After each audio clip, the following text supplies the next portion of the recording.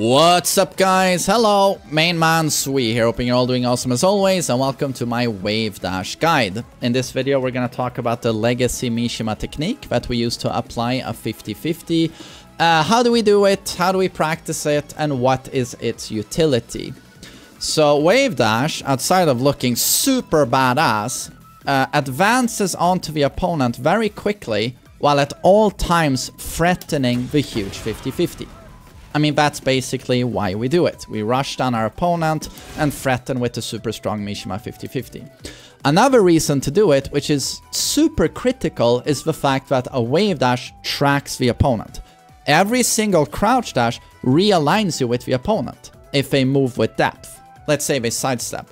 For example, the hell sweep has always been beaten by sidewalking to the left. That's usually how you beat it. Note here, Jin blocks my jab, and then he just steps casually my hell sweep here to the left. He steps it. But if I wave dash super quickly here, oops, can't do that, right?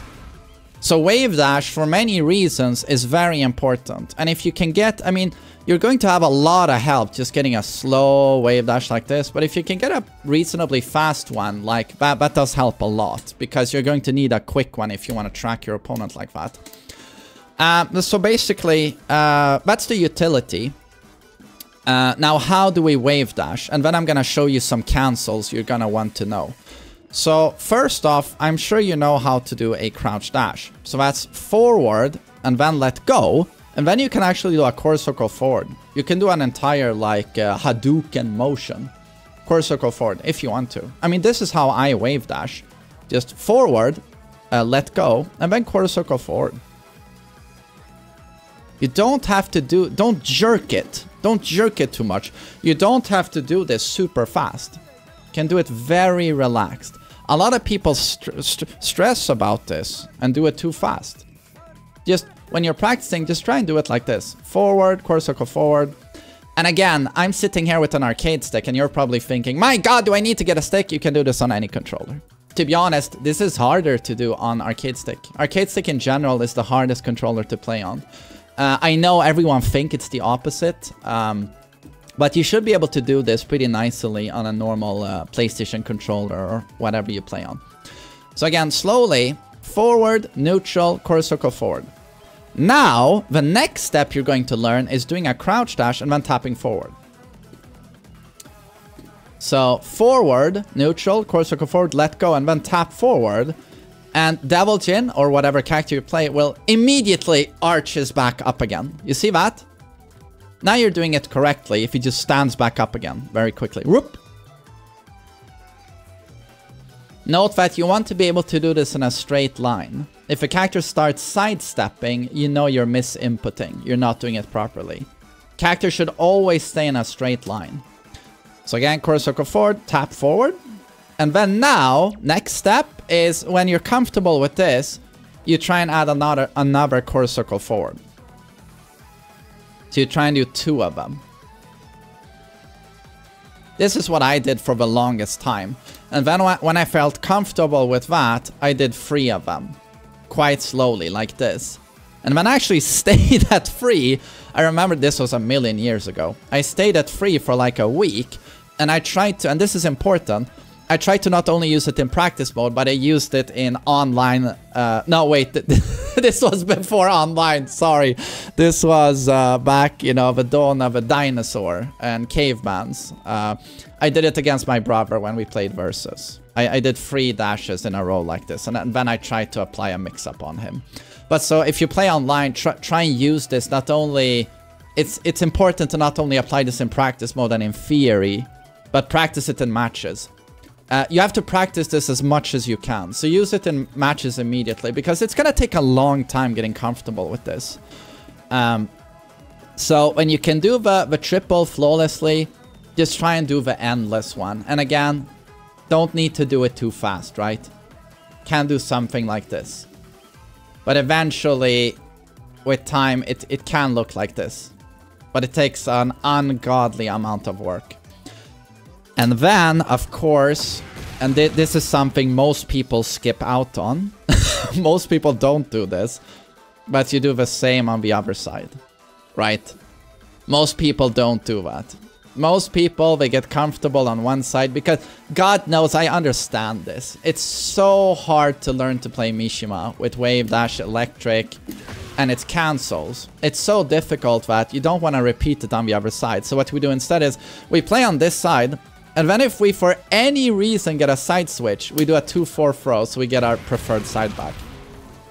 But if you're really serious, don't be that guy and try and practice this side as well. It's gonna be super awkward doing the side you're not comfortable with, but believe me, if you just stick to it, after being super awkward, it might even feel more natural than your preferred side. So just repeat the steps we did on the other side, and just do on this side. And but believe me, with some persistence, you will get it down.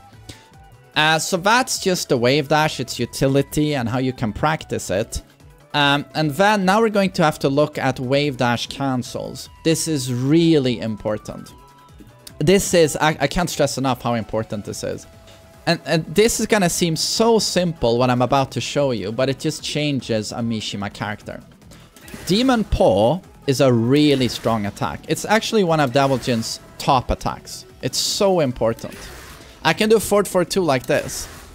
But a Mishima player won't do that. A Mishima player will do what is known as a crouch dash cancel like this.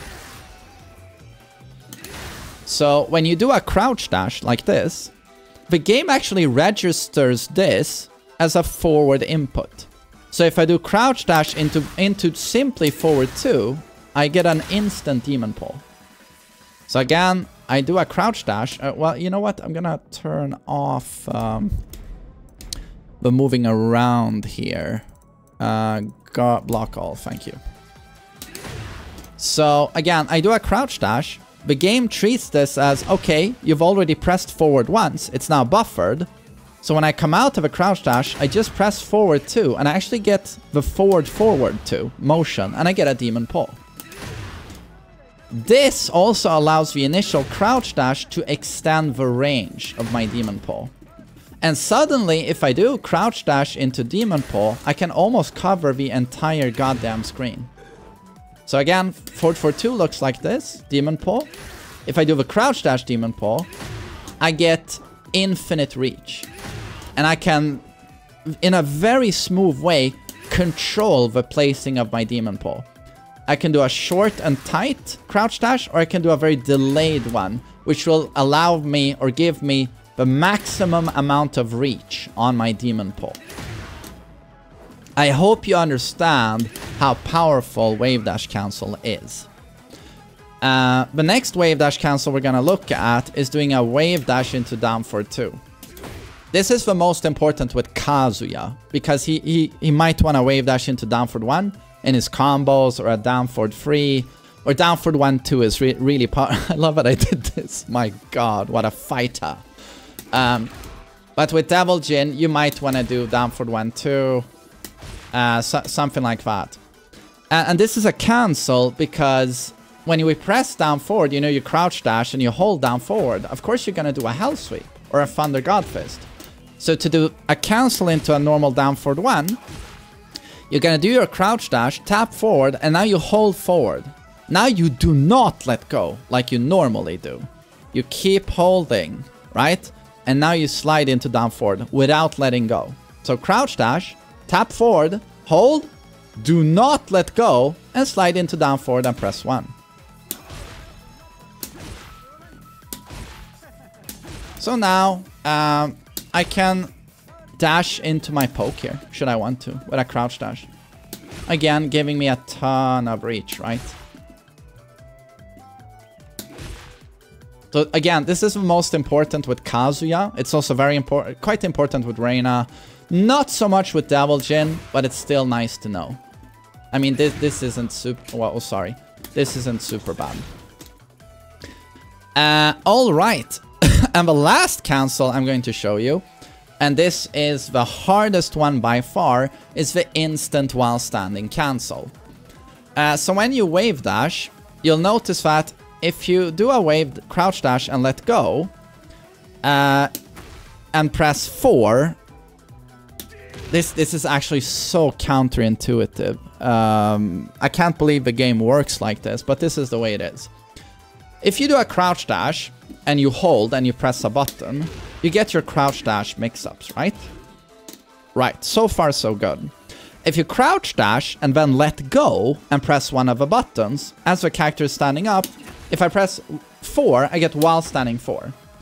If I press 3, I get CD free. But for some reason here, this does not apply to punch buttons. So if I press 2 here, I don't get my while standing attack, I still get my crouch dash attack. Same with pressing 1 button, I get Thunder God Fist. Where you feel you should be getting while standing 2, right? Nope, locked behind hardcore execution. If you want your while standing 2, which we really do, you have to do something very strict. You do a crouch dash, let go for like 1 frame, and then you press back, +2. Like so. Crouch dash, neutral, back 2. This is an elite Mishima technique. I just dropped it. This is very hard to do. Takes everyone a ton of practice to get down. So this is not something all of you are going to want to do. But those of you play Devil Jin or Kazuya, I mean, that if you're really serious about Devil Jin and Kazuya, you want to learn this technique. But again, only if you want to get super sweaty and nerdy like me, then you really want to learn this. But otherwise, like, you don't have to do this. But yeah, if you want to go like high level with Kazuya and Devil Jin, you have to learn this technique.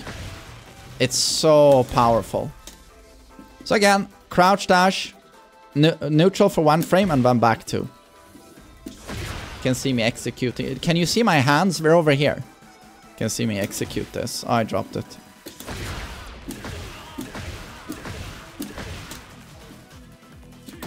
Hey, you see, I mean, I've been doing this for a million years, and I still drop it at times. Oh, you know, I told you he has no utility from that guy. He has, God, this is awkward. He has no utility from down forward. It's still nice to be able to apply this throw, right, from a wave dash. So, forward hold, down forward free. So we do have a lot of utility. And then forward, up 1+2. So still nice being able to knowing about that cancel, right? So this honestly is my wave dash guides. Guides. No, there's only one, singular. So that covers the utility of a wave dash, why we want to do it. You know, the powerful rush down into 50-50. Wave dash realigns with the opponent. So important. And then the different cancels you're gonna want to use and how to practice them. So I really hope this was informative. And yeah, I hope you all have a great day. Take care.